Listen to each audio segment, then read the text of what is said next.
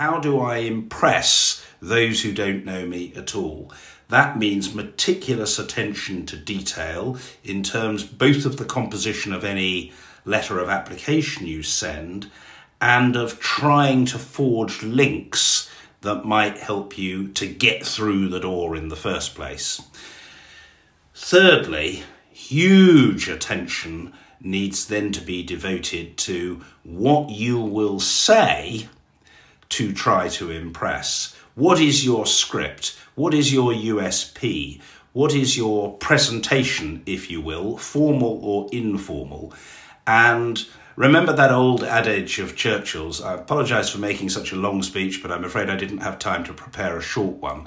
From which you learn what lesson? Well, you've very often got a brief window of opportunity in which to impress. So you've got to distill and crystallise into a pithy message the essence of what makes you the right product for them to take on. What is it, if you encapsulate it in a sentence or two, that you offer that others don't, or that you offer better than others don't? That's, I suppose, the third thing. And the fourth thing I would say by way of general advice is this. Select for yourself a limited number of objectives for each period, let's say a period of a year. It's better to do 2 or 3 things by way of serious career objectives really well in the course of a year than to have a scattergun approach of 6, 7, 8, 9, 10 things that you do indifferently. It's best to make incremental gains that are solid,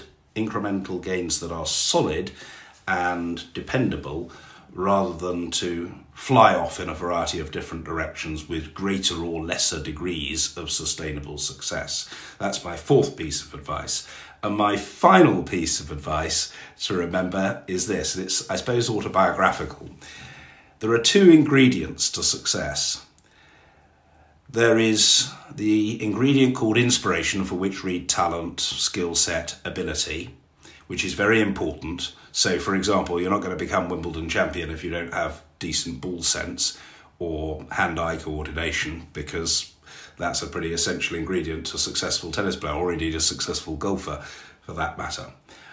On the other hand, it's a great mistake to think that the only ingredient that matters is really ability. Not so. The other ingredient is not inspiration, but perspiration, hard work, assiduity, doing the detail, refusing to lose, never saying die, insisting on getting up and continuing and prevailing.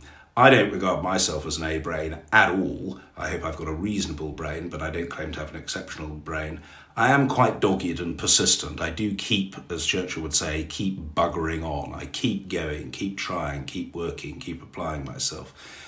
And that, I think, is pretty core. DeJesus, I hope that those remarks are helpful. I wish you great success in your mission to build to impress, and I hope you derive satisfaction from its pursuit. Onwards and upwards, man. Order! Order.